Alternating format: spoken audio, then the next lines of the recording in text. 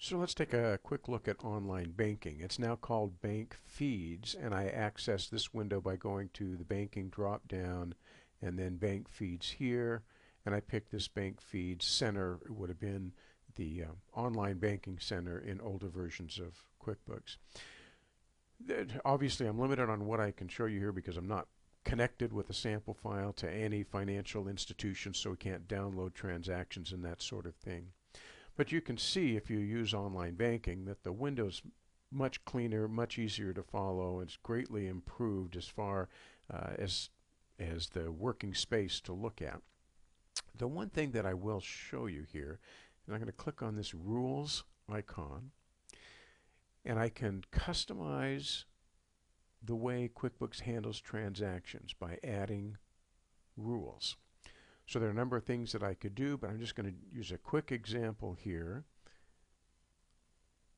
Let's do a rule name. We're going to call this Lowe's.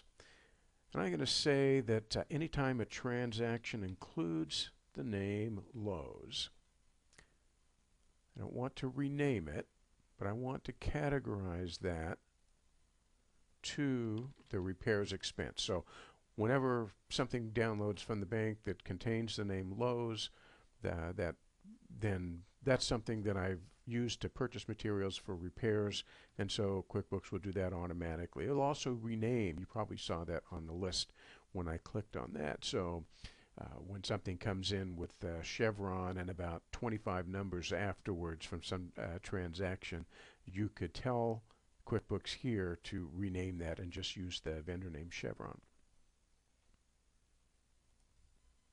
Intuit's made some nice improvements to the email capabilities of QuickBooks in 2014. And the first thing I want to show you is the tracking that happens now in the program as you use email as a way to communicate with your customers, your vendors, and even your employees.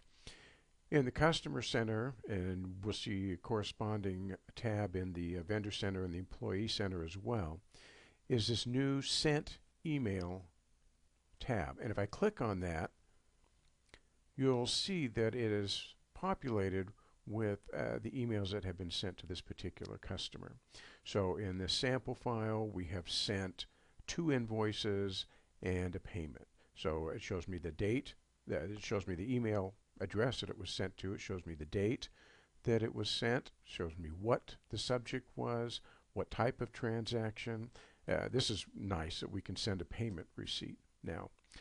The amount, and these 2 columns that you see that are blank here, actually those came in as part of a new release, the R3 release for QuickBooks 2014. And so these transactions were all created before that upgrade. So those columns did not populate. But from this point going forward, the sent by and the email template that was used, and actually a little later in the video, I'm going to show you what you can do with the email templates.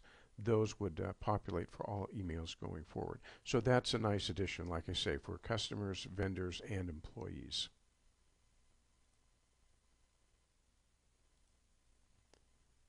So let's look at some of the other improvements that Intuit has made to emailing in QuickBooks.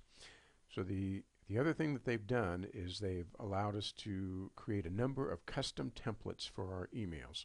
So in the past, we could always email transactions like invoices. But if we wanted a different template than the one we set up, we would have to change that each time we emailed. It's no longer the case. So if I go up here to the Edit drop-down and then to Preferences, and what I want to access is this Send Forms category here, and that's what's open. Now in the My Preferences tab, you can use Webmail or Outlook or the QuickBooks email service. We've had that for a couple of years, and that's been customizable for a while. But over here on the Company Preferences, we can now set up different templates. This is new, this list right here. Now all transactions will have this basic template. So there'll be a basic invoice, basic statement, basic estimate, and so forth. And those will all come with the program. But what we can do now is we can set up additional ones that are customized. So I have created in this sample file. So this sample file is a wholesaler of veterinary medicines. And they sell medicines to vets, let's say. And so I have set up a template as a casual vet invoice. So I could have casual, I could have more formal, however I wanted to do that, and I could have a whole series of those. Let's look at this casual vet invoice. I'm going to choose the edit button, and this is the template I've created. The portions that you see in brackets are fields that pull from information in QuickBooks, and the rest of it is hard text. So the hi is going to be there in every email, but the name first, because this is a casual message, I'm using the first name of each customer. So whoever the customer is on that invoice or statement or whatever that's going to be emailed, the email program is going to pull that first name, and it's going to say, hi Bob, for instance, whatever it may be. Your invoice, and it's going to pull the number of the invoice that's being transmitted for the transaction total, and so forth. So you can kind of read through that, and you can kind of see where the information is pulling from QuickBooks. Now when you create these templates for yourself, down here in the lower right, this list right here, I can get that, there we go, is the list of different things that you can choose that will pull information from QuickBooks. So all these fields are available to you. You choose your create your template, and you click save, and it will appear on your list, and I could have several dozen of those if I wanted to. Let's click OK and close this, and let me show you how this works. So we'll go back to the Customer Center.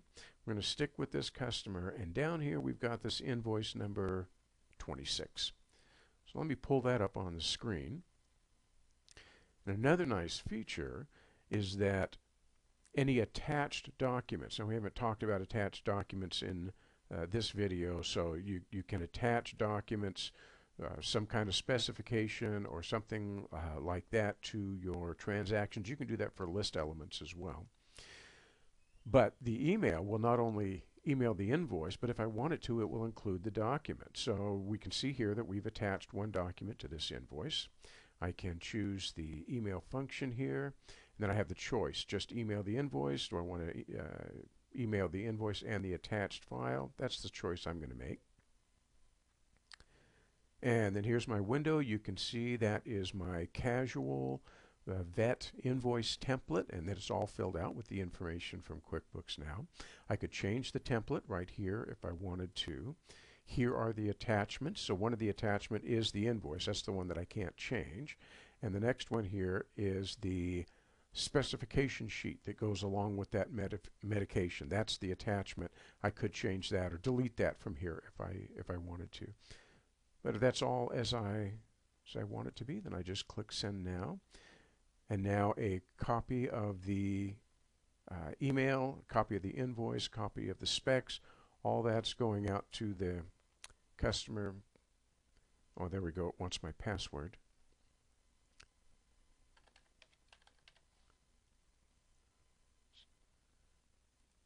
And now that's headed off to the customer. I know I'm going to make this work here in just a minute. In any event, there we go. Message was successfully sent. It actually moves a little bit faster when you're not trying to video it as you go along. And you could do this in batches as well.